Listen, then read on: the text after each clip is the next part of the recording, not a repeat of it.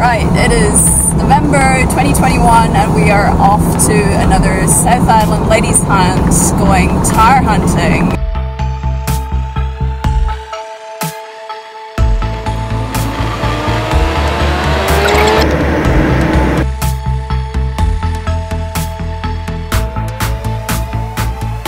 As some of you may have heard, we did the first annual ladies' hunt in Mavora Lakes, Anzac weekend last year, and it was an absolute blast. It was really great, it was really encouraging. Ladies had an awesome time, and what we found is that a lot of women, they go hunting with like their partner or their dad, and you know, they're usually just following along, you know, following in their footsteps, and that's absolutely awesome. And then when you take it to this level, now it's ladies hunting with ladies, and it's, you know, every one of those steps is in their hands, and it's a real learning experience, and it's really awesome. So it's actually their first time having a go at, okay, figuring out, all right, we're going to go to that next ridge, spotting animals, shooting it, recovering it, all of that, their decisions. It's really cool. And yeah, I mean, growing up myself, I didn't have anyone to take me out hunting. It was just a passion, it's something I wanted to do. Literally learned how to gut a deer from a YouTube video, you know, so I wish I had something like this. And yeah, this is, the NZDA's been awesome for that. I'm actually a hunts instructor as well. They do an educational program, kind of intro to hunting for people, and actually take them out and go through the whole beginning to end process. It's really cool. Totally encourage anyone to do it if you haven't. And then this is, I mean, this isn't a hunts thing, but we're going to turn it into an educational thing, because actually the Tahr this time of year are giving us the morning off. They come out in the afternoon and evening, and we've got a good stalk planned, so we're going to take the opportunity in the morning to talk about hunting, to talk about prepping and gear and the animals themselves, about conservation, you know, about the mix of animals that we're going to see out there in the time of year, and which ones are probably better to take than others at this time of year. We're going to talk about shooting, uphill and downhill, which might be a bit different than what you're used to out in the bush, and also, you know, recovery, and yeah, just ask questions, really learn from each other, and we're going to even have a practice shot so that everybody's comfortable with that. And yeah, we'll definitely see some animals, and I'm thinking some girls are going to bring some home too. Is that right?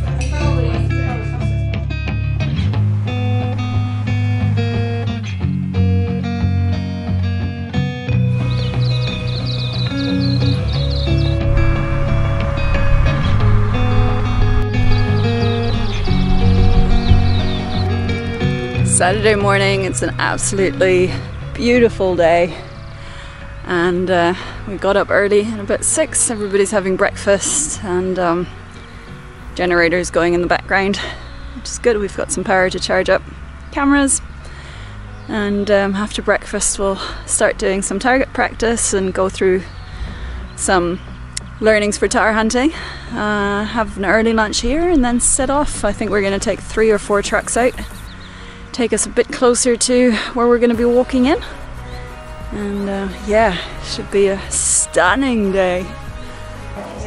Right, good morning, everyone. Is everybody properly caffeinated? I don't know that I am, but that's all right. That's all right. Very good. Well, we've got a cracker day. Hopefully the animals will play ball for us today. I guarantee that at least somebody in this room is going to see an animal. Make as well is shoot twice. They're tough animals. They've got thick skin. They've got big tough brisket, and they're tough to take down. Take your time gutting. Take your time processing. Enjoy the moment. Spend the time. Well, I was going to say that the hard bit is actually coming at that point, but take a rest and cool the meat down before you stick it in the bag, before you rush off. You back? Okay. Have we got everybody? Is everybody here? Raise your hand. Yeah. Okay. Good. If you're not here, raise your hand. It's all right. So handy tricks for when you're seeing animals up on the hill. Yeah. Let the glasses do the walking, honestly. Get comfortable when you're glassing. When you're standing here like this, there's a bit of strain to your neck. Your hands are moving a bit, especially when you've got something far away you're trying to focus on and really look. Oh, is that a tussock or is that a tahr? Don't be afraid to sit down, use tussocks as a bench, Use your pack for a rest to lean against. That bullet leaving your gun is basically the only thing you have control over, right? You can't control the weather, you can't control the animals, you can't control anything else but you and your shooting position. So it's really, really important that it's solid. So yeah, some people use bipods. I like them, some people don't.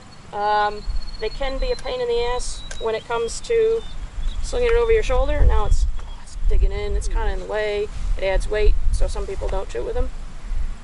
So it's really just, yeah, again, finding what works for you. I've got quite a thick bino holder, and sometimes I just sit it on top of there like a cross. Oh it yeah, just sits there. It's quite amazing, really. Just sit it there like that, especially if I'm bush hunting. That's actually not bad. It's quite good. So that's gotta go for it. And then it's pretty close. Because then I can like move it like it's like right there. And you kind of feel like Rambo. Yeah. Feel real tough. I'm in Nam. Yeah. Fire in the moon.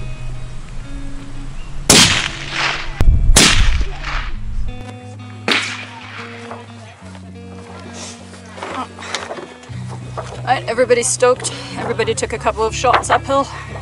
Check if the rifle's alright. We've got our maps, we've got our hunting blocks. It's lunchtime, everybody had a quick bite to eat. And just loading up the truck, getting ready to go. Woohoo!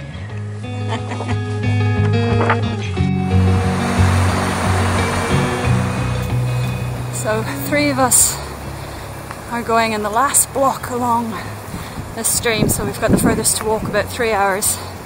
We've got 2 other teams that are going with us for part of the way, and they'll go up some of the side streams. I haven't gone far yet, but it's absolutely roasting. Only just started and it already feels like mountain goat territory.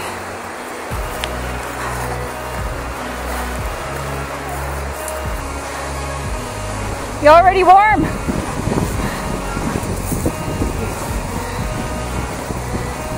Should have brought some cold beers, Jess. Should have done. There you go.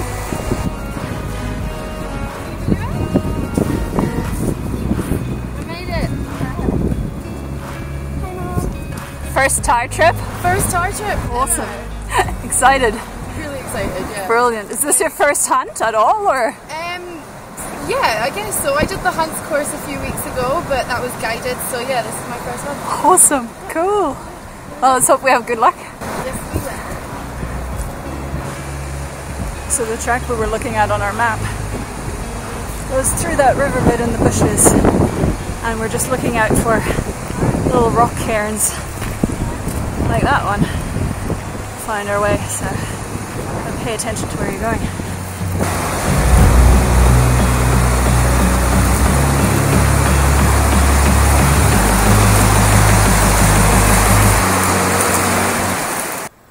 There's definitely a definite track in the snow, see them with trees? Yeah. Yeah, we're not going that high. No. But that's where they are. You lead the way, Rachel. I think they can stay there today.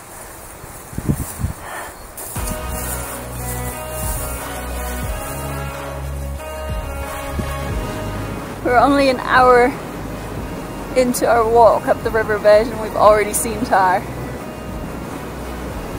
So cool. There's a mob of them moving up the hill on the opposite side of the valley. It's amazing though, they blend in so well. As soon as you take your eyes off them, they vanish.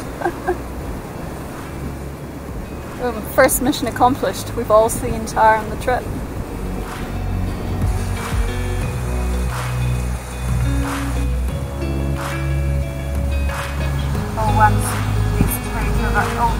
Traversing across. So we've just left our lunch spot. Corin spotted a ton of nannies up the mountain. It's pretty cool when you get your eye in and you see them everywhere. They're big. A lot of the nannies are pregnant. Some of them had a kid from last year with them, so we're not going to shoot the nannies up there. So we're just continuing down the riverbed, having a look if we can find another good spot to glass. The sun's starting to get a bit lower. It's getting a bit cooler, but still absolutely beautiful and warm. It's great. Let's see if we can find a bull Tahr somewhere. You got one? Oh yeah, I see it. I see it. I see it. We finally spotted a bull at 340 meters.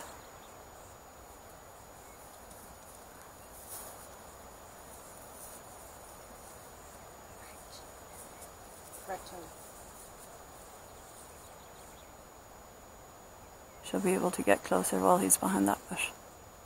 Does she want us to go with her? Good on you though for walking all that distance. Oh, I had And to you got at least close to a bull. try. I mean, there'd be nothing worse than just getting there and below that Menagari and going, meh. So I thought, I've got to be able to pick a way through here, surely.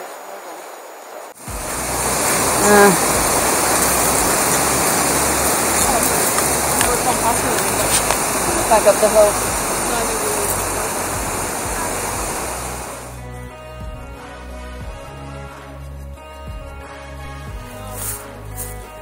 How was your first Tahr hunt? Yeah, it was good. Really good. Great experience. Did you see lots? Yeah, saw a group of 12, I think, and then that was like nannies. Yeah. And then 3 bulls kind of popped out later on in the day, but unfortunately the wind changed and we kind of scared them off. Oh, at least we all got to see something. That's awesome. Yeah, so. It's getting dark. It is.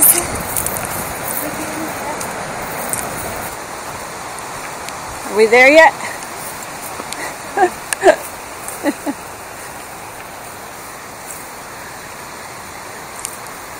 Six Ks.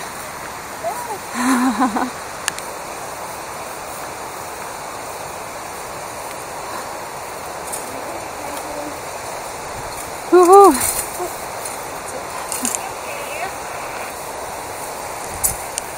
Hi, we've just got back to the trucks. There is 1, 2, 3, 4, 5, 6 of us. Team 2 and Team 2, Team 3. Team 2. How many should there supposed to be? And we're just waiting on the last party to come back, and they went up really high and far apparently, and they must be carrying the animals down because they're taking forever. It's really late. It's 20 past midnight actually. Bring it in the light. Oh, We're fine. It was just to tell you we're fine. awesome. Wait, so we heard you on the radio that you were like talking to each other of like, oh, you know, where you were going. Oh, So we're like, okay, at least they're, you know, because you were like, oh, we're gonna be Cool. That's awesome, Kate. Kate. What is it? There we go. Oh, very nice. Oh, big body too. Did you get him on? You didn't take the cape. Nice. Oh. No, he was molting. Yeah. Okay. It was buggered. Yeah. Oh, good on you. That's amazing. So Katie, how'd the Tahr hunt go? Oh, it was bloody brilliant. Bloody brilliant. Weather turned it on for us this weekend. Although, yeah, that was actually didn't work to our detriment a bit. Made the Tahr go higher. They didn't quite behave. They didn't get the memo, but that's all right. But hey, yeah, no, it was a great time. I'm so proud of these girls, really. I mean, it takes some guts to show up to something like this, especially when you don't know anybody, especially if you're new to Tahr hunting. I mean, it's, yeah, Tahr make you earn it, even this time of year, and everybody at least saw animals. Technically, that's all I promised. You kept your promise. So everybody saw animals. Everybody had, you know, some close calls and some action that was awesome. We learned a lot. You know, it was a really good intro to Tahr hunting for somebody who was new to it, and you know, put them through the hard yards, but not that hard. So it's good intro, and yeah, no, I mean, to see the animals, to really pick up on, okay, this is what I'm looking for. This is the kind of behavior that we've got. Oh, okay. Oh, I know. I understand now. That's a bull. That's a nanny. All that sort of thing, and how to age them, how to gauge it. Stalking, which wasn't always successful, but that's okay. You know, to have a go. That's hunting, right? I mean, you know, we saw animals, and we all learned something. well, some more than others, and that's hunting, man. That was brilliant, and we did successful hunt, didn't we? We absolutely did. Successful for everyone, and especially Kate, who got a beautiful bow, and yeah, super pleased with that. So and everybody was safe. Everybody communicated well. We worked well as a team, as we always do, and yeah, made friends. We're already planning more trips, and yeah, everybody left saying, when's the next one? When's the next one? So yeah, we'll definitely be doing this again. So when's the next one, Katie? Oh, when's the next one? Well, at the very least, Anzac weekend we'll go back to Mavora, and I think this one works really well for November. It's a good time of year, and again, it's good clean country. It's good to cut your teeth on, and yeah, no, I think there's going to be some side missions in between as well. Awesome! Can't Yeah. wait.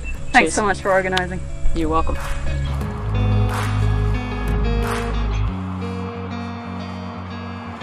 No, go. I've got the no, camera don't do rolling this. now because at least it'll get her laughing. I like big bucks and I cannot lie. You don't need to be. Hope it's not zoomed in.